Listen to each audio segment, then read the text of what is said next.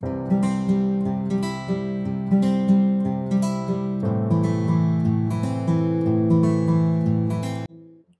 students, welcome to SRINI'S Math.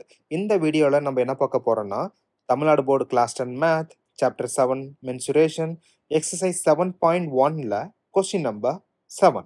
The ratio of radius of two right circular cone of the same height is 1:3. Find the ratio of the curved surface area when the height of each cone is 3 times the radius of the smaller cone.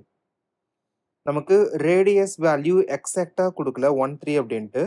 So 1:3ன்னு கொடுத்துருக்காங்க. கொடுத்த information base பண்ணி ரஃபாக ஒரு diagram draw பண்ணிக்கலாம். Same height அப்படின்ட்டாங்க.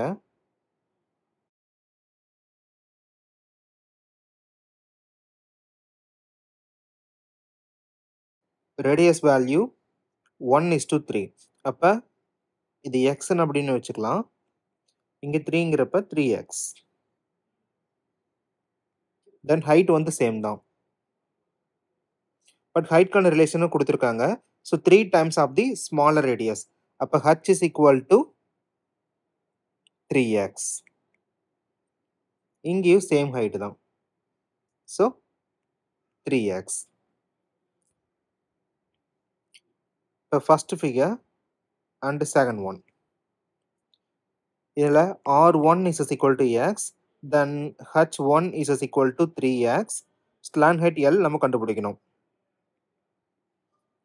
அதே மாதிரி R2 is equal to 3x, then H2 is equal to 3x, L2 நம்ம கண்டுபிடிக்கணும். நமக்கு கர்வ்டு சர்ஃபேஸ் ஏரியா கண்டுபிடிக்கிறப்ப நமக்கு பை RL யூஸ் பண்ணுவோமா? ஸோ L வேல்யூ கண்டுபிடிக்கணும். அப்போ ஸ்லாண்ட் ஹைட்கான ஃபார்முலா என்னது? So L is equal to square root of h1 square plus r1 square. Replace பண்ணலாம். Square root of h1ஓட value 3x. அப்போ 3x square plus r1ஓட value x. அப்போ x square. Square root of 9x square plus x square. Then square root of 10x square. L1 is equal to square root of 10x square. இங்கே நமக்கு x square இருக்கிறதுனால வெளியே எடுத்துடலாமா? அப்போ L1 value is equal to root 10 then x. இதே மாதிரியே L2 கண்டுபிடிச்சிடலாம். இப்போ L2 is equal to square root of h2 square plus r2 square. இப்போ கரஸ்பாண்டிங் வேல்யூஸை ரீப்ளேஸ் பண்ணலாம். 3x square plus r2ஓட value 3x. அப்போ 3x square. So square root of 9x square plus 9x square root of 18x square. இங்கே 18 அப்படிங்கிறப்ப 2 times 9. So நமக்கு காமனாக வெளியே எடுத்துடலாம். So 3 then x also common. தென் ரூட் 2வா? இப்போ L2ஓட வேல்யூ 3x root 2. அப்படி இல்லாட்டி 3 root 2x.